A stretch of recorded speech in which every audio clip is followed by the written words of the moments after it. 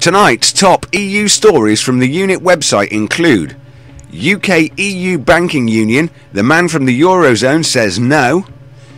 Aid watchdog says tighter control required over UK aid contribution to the European Union. European Parliament backs EU unitary patent rules. Commission gives another €30 million for humanitarian aid to Syria. And the European Central Bank considers charging depositors.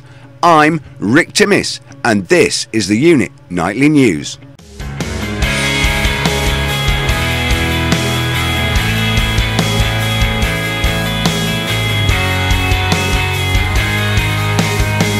First today, from our homepage, once again it appears the eurozone holds the double-headed coin. Talks by EU finance ministers to hammer out details for an EU banking union.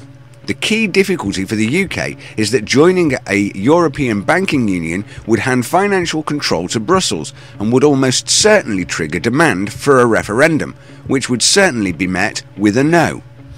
On the other hand, outside of the Union, the UK would become subservient to the EU banking legislation, which has been decided upon by the other member states. There are more details in the full story, and the links are below.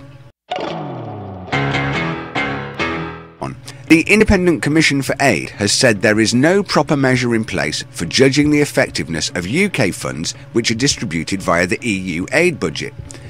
Now, this situation is common throughout EU budgets. Member States' funds are directed as the EU sees fit, but the Member States have to foot the bill and the EU takes all the credit. This article sets out the key issues, and it's one the critics will appreciate as it really adds grist to their mill. Oh, here it is, wearing the spin doctor's cloak, Unitary patents. It certainly looks like this story was designed to slip under the radar. Well, not on my watch. Our articles section sets out the EU mechanism for harmonising the patent system throughout Europe.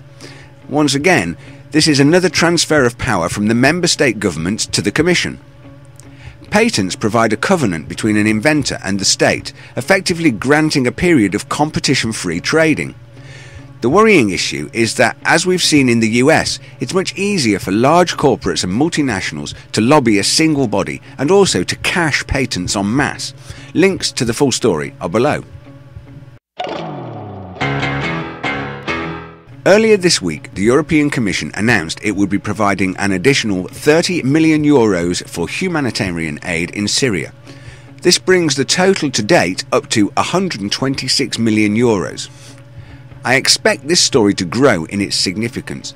What is not mentioned in the press during this conflict is the three-way pressure to hold the balance of favour with the government in Syria. Syria is a strategic location for oil pipelines, and the US, Russia and Europe each have a vested interest in that region. As ever, we'll keep you posted.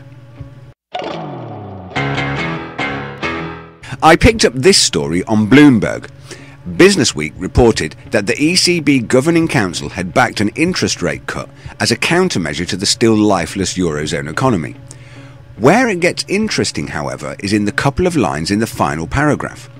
The ECB are currently considering the effects and implications of setting a negative interest rate for depositors. Essentially, this would make savers pay to have the banks hold their savings. We've got the full story on the front page, and this article really is a must-read. Today in our video library, we have the final part of Greece Bust and Broken, this BBC special report presented by Stacey Dooley. That's all from me at the EUnit Nightly News. You can get lots more news, stories and information on our website, www.theunit.com. You can get in touch with us there, and we particularly welcome your letters and points of view. You can follow us on Twitter. Our Twitter username is the EUnit. And remember to subscribe to our YouTube channel for all of our regular updates. Finally, of course, you can join me and the rest of the team for interactive discussion and debate on Google Plus at any time. Rick Timmis for the EUnit Nightly News. I'll see you soon.